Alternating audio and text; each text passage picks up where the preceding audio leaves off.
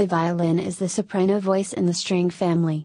It is the smallest and highest pitched member of the family. It is held under the chin, resting on the shoulder. The violin has a lovely tone that can be soft and expressive or exciting and brilliant. Let's listen to the sound of the violin.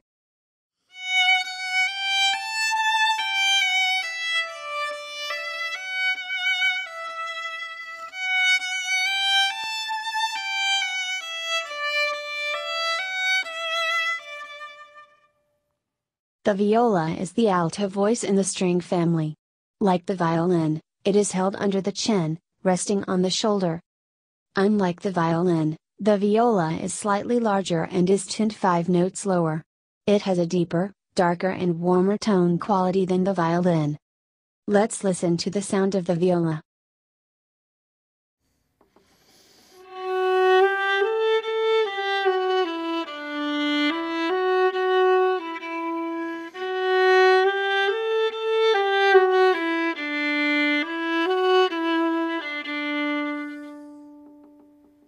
The violoncello or cello is the tenor voice in the string family.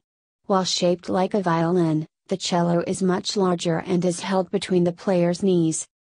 Because it can produce beautiful sounds from the lowest to its highest notes, it is a popular instrument. Let's listen to the sound of the cello.